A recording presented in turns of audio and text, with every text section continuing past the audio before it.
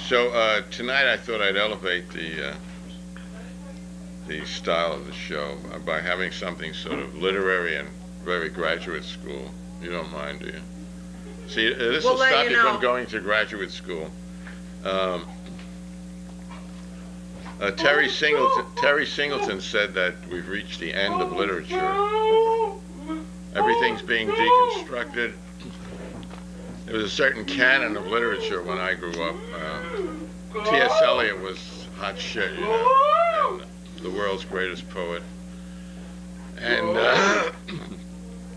but what's taught as literature and what's accepted as literature in our society is a product of time and place. 19th century England and America, and a bunch of upper-class white men determined what was literature and what wasn't. Yeah, right on. So that, for instance, when film came, and film is certainly an art, there was no place for it, so there's very little of film is ever discussed in any college literature courses, or until now anyway.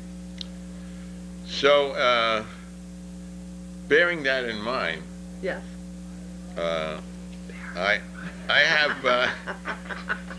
I would also like to expose the rest of the literature trade, and here are 12 little-known anti-literary facts. All right. There were some footnotes here, but that's okay. 1. T.S. Eliot. Yes. Was Jewish.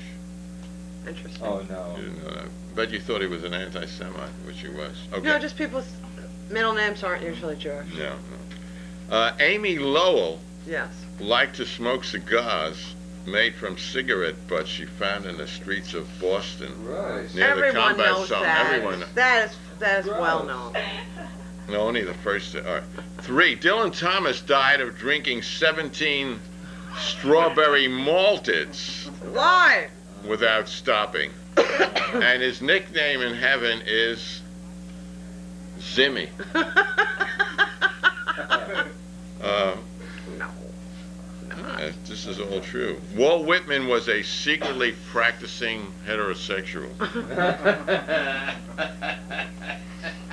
Homer's Iliad was really written by Iliad. And Shakespeare's plays were written by someone else who had the same name.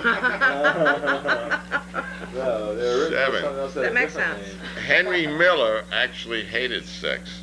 I think that's common knowledge. That is. And he hated the tropics too. He hated the tropics. Yeah. Yeah. And he hated going without lunch. That's right. That was most important. Which they don't serve in the tropics. Yeah, that's first. Which came first, the Please go chicken on. or the sex? Sholem Aleichem's real name was Salam Alek. See, that's, you have to know languages. You see, Shalom Aleichem means peace be with you in Hebrew, and Salam Alek is peace be with you in Arabic. Unbelievable. 9. The secret of Ernest Hemingway's extreme virility was boiled, organic, steel-cut oat bran from the Upper Peninsula of Michigan. Did you know that? No. I believe it though. 10. This is very few people really know this, but it's important. Jackson Pollock's paintings are really writings. Oh. I like that. I like that. Big recognition factor there. And Napoleon could cut a book in half with a single saber stroke. No. And last but probably least, no, actually, unless you're not. The first 5 books of the Bible are a forgery. Yeah.